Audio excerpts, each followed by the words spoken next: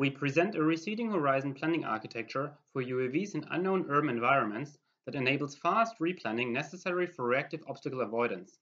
We achieve this by efficient spatial partitioning data structures to reason about geometry in real time, dynamic velocity planning according to obstacle density, and a receding horizon minimum jerk trajectory generator to enable smooth, robust, and high-speed flight. The mission task is to visit predefined waypoints 1, 2, and 3 and return to the start location. The task is performed in a fully unknown and GPS-denied urban environment. The UAV is equipped with an IMU and an Intel RealSense RGBD camera. After takeoff, the quadrotor flies with a top speed of 7 meters per second to waypoint 1. The direct way between waypoint 1 and 2 is blocked by several buildings.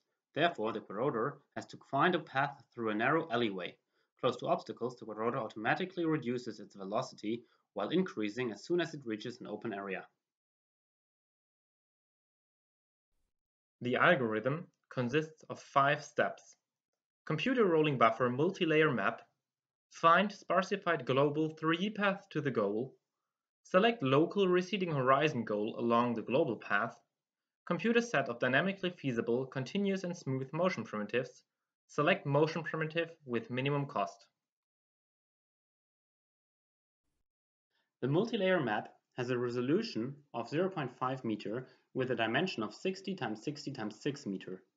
The first layer contains the probabilistic fused history of the depth sensor measurements. A second layer contains the nearest obstacle in a defined distance for each voxel.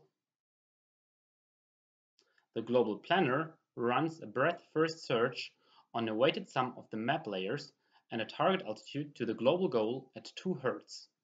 The global path is sparsified and used to generate a local goal.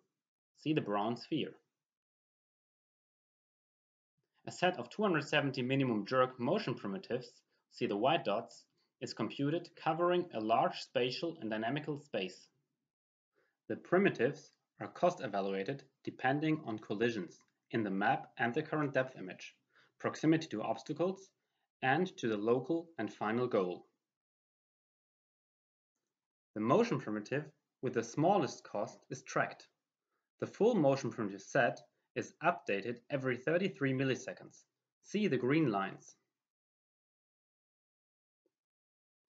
As soon as the UAV leaves the tight alleyway, it accelerates again to the starting location.